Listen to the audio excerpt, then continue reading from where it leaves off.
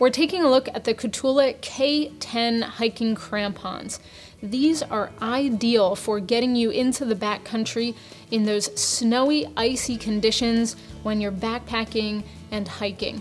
They're meant for those trails that are navigable with regular shoes and regular boots on the warmer seasons, but when the snow and ice comes into the winter, these are definitely ideal. They're gonna give you that traction that you need with the spikes on the bottom. They're definitely more hardcore and they give you more traction than the traditional micro spikes, but these aren't meant for mountaineering use. They're not meant for ice climbing. They're certainly meant for hiking and backpacking on trails. They are lightweight, but they're also very durable. So Kahtoola is using lightweight steel, so you're not going to worry about these rusting at all, and they're highly adjustable. So the first thing I want to point out is the adjustments that you can make. They're going to work for boot sizes that are from women's size 8 up to a men's size 13, so they're really versatile and it's really easy to make the adjustment. So you've just got an adjustment down here underneath.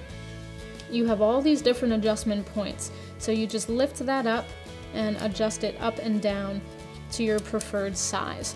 Now they say to adjust them one size bigger than your boots to try them out and then adjust it from there. So I've got a set on my pair of boots here. I wear a women's 8.5 and they work well on these boots. So I've got them adjusted. You've got a flexible leaf spring extender bar right here, so that ensures that you have a natural stride. It is flexible, so it is going to flex with you as you hike and as you move. And then obviously you've got your traction here, so 2 nice spikes here in the front. You've got some in the middle of your foot there on the ball of your foot, and then obviously you've got 4 in the back. So this is going to provide all the traction you need. They're nice and tall, but they're not too big. So if you're going on ice and you're encountering some mixed ice and rock, you're definitely going to have really good traction there. And then other than that, you've got some adjustments on the top. So once you've adjusted the traction part, once you've adjusted that to the size of your boot, you put your boot in there, and then you've got 2 clips. They're really easy to adjust from there. So all you have to do is loosen those up, make sure you've got enough room there, and then clip them closed and tighten that down. You don't want to over tighten them so that it's cutting off any circulation or anything like that, but you don't want them to be too loose that your boot is moving around. So you can certainly get the feel of it. If you're using them for the first time, I'd say go out on a short hike, make minor adjustments. You've also got a nice clip there on the top, and I will mention that the back part of this is really adjustable. So if you've got lower profile boots, you can move it down. If you've got taller boots, to fit different shoe sizes and different boot sizes. So they're going to work for a variety of different sizes.